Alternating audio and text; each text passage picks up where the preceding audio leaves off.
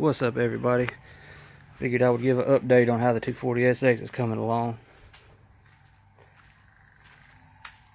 I did get the new knuckle in. Got the ball joints pressed out. I'll replace them. Ball joints pressed out of the lower control arm.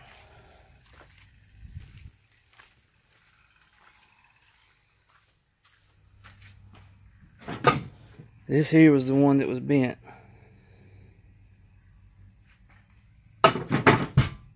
Got the replacement for it right here.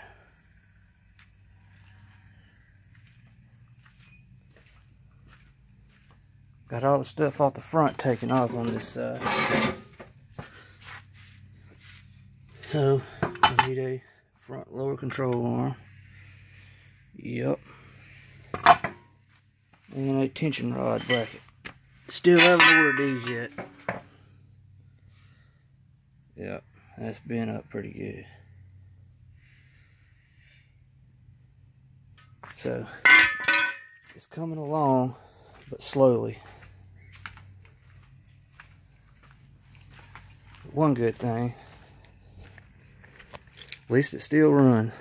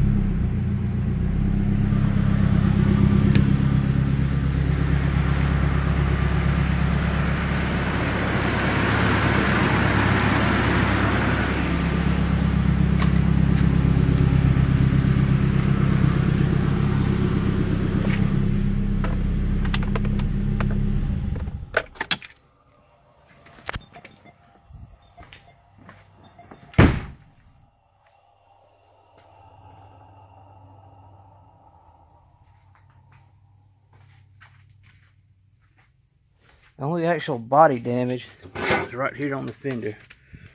I believe I got it pulled out about as good as I can. And I'm going to rig something up on this thing. Mud flat to fix it. Zip ties. But it's coming along. Hopefully I'll get this thing back on the road.